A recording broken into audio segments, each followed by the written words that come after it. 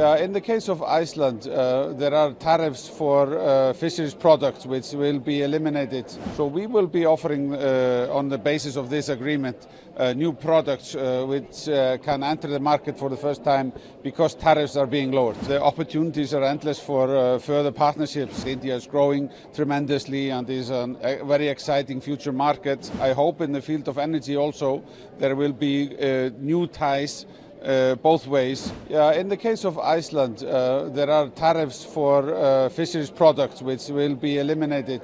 So we are a nation which is exporting fresh fish all around the world and are known for sustainable fisheries. We have a very sustainable fisheries policy. So we will be offering, on the basis of this agreement, new products which can enter the market for the first time because tariffs are being lowered. Okay, so just the last question, apart from the business, as a country, as a bilateral thing.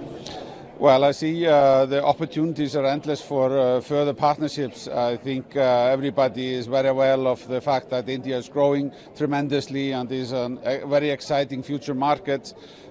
We are an export-driven economy in Iceland, so we are looking for new markets for our products. Partnership between the two countries will also benefit from the fact that we are a nation which has abundant green energy and have a lot of knowledge to share with others. So I hope in the field of energy also there will be new ties both ways which will be growing on the grounds of this agreement.